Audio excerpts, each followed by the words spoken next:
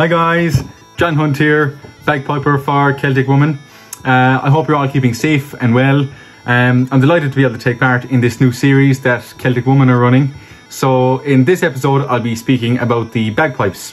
The bagpipes are a traditional Irish and Scottish instrument, also known as the Peab Moor, which directly translates to big pipes in the Old Irish language, in Gaelic. So in this episode I'll also be talking about the reeds, the drones, the bag, the chanter, the moisture control systems and so on. So yeah, let's jump straight into it. So here we have the drones for the bagpipe. You can see that there is a bass and two tenor drones. So originally back in the early 1900s, the Irish war pipes, the Peab Moor, only had two drones. So they had an outside tenor drone and they had a bass drone. It was varied throughout the years. Different people were trying different things. So the three drone is the most common bagpipe that is used across the globe today. To tune them, you would slide them up and down. You can see this, it slides up and down to tune it. You can tune, so if you go down it gets sharper, and if you go up it gets flatter. This bass drone reed is an easy drone bass drone reed. A lot of bagpipers and pipe bands around the world would use the easy drone reeds, mainly for its ease of use. It's easy to set up and it sounds good. You can get a solid tone from the drones. Next up we have the chanter.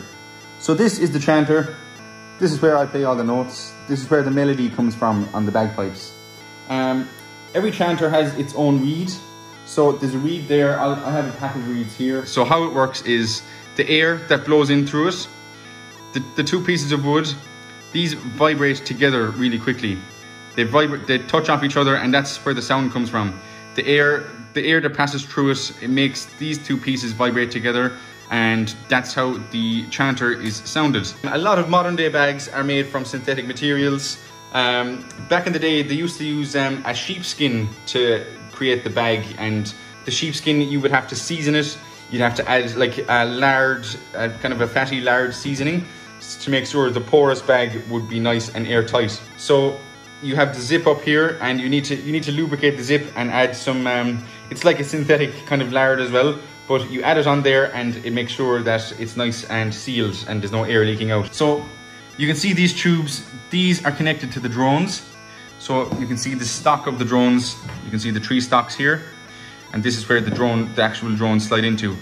So then these tubes are connected to the drones, and then this prevents any moisture from getting onto the reeds, because if the reeds get wet or any moisture gets on them, then the reeds can close off. What's inside in here then, I'll just open it up to show you. I'll take off the rubber. So this is the moisture control system in the bag. There is silicone stones, there's hundreds of them, little tiny ones inside in here. These help soak up the moisture from your breath and moisture that may be in the bag. These silicone stones would have to be dried out every maybe 5 or 10 times you play.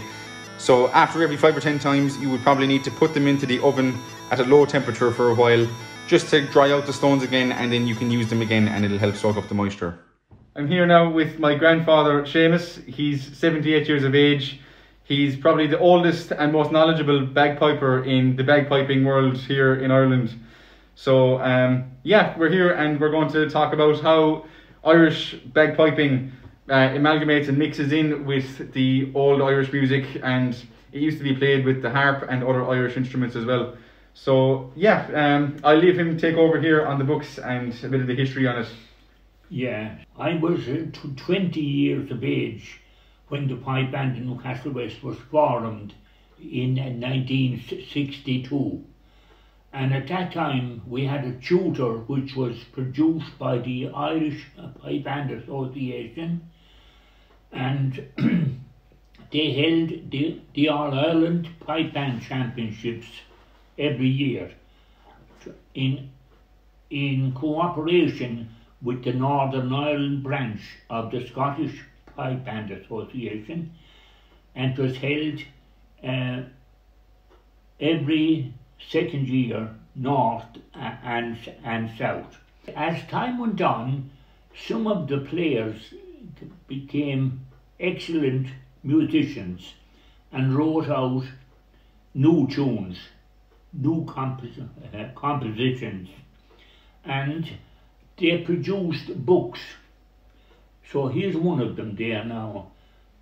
Traditional Irish Music for the Bagpipe by Dave Rickard. Yeah, we can show it up close there just to... Yeah. Yeah. Traditional Irish Music for the Bagpipe by Dave Rickard. All the way to Galway, the Blarney Pilgrim, you know, jigs, the lark in the morning, and polkas, the back of the haggard, and the breeches full of stitches. You know, they would be well known by accordion players and concertina players. And they also suit the chanter on the pipes. Brilliant.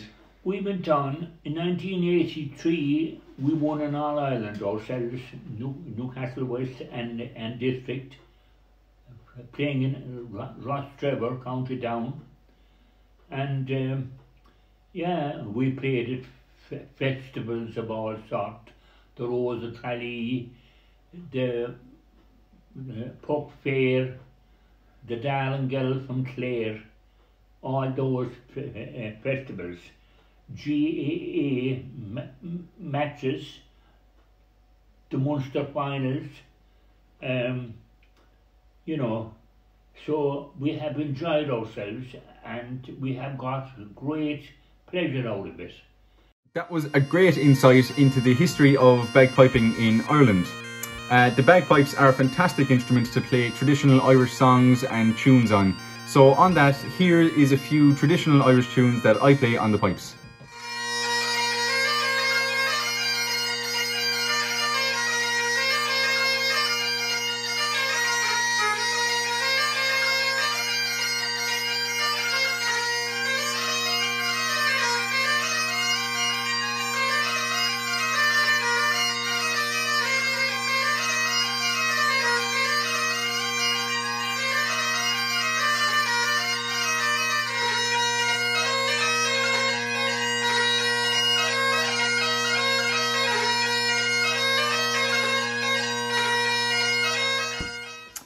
So guys, that's it for this video.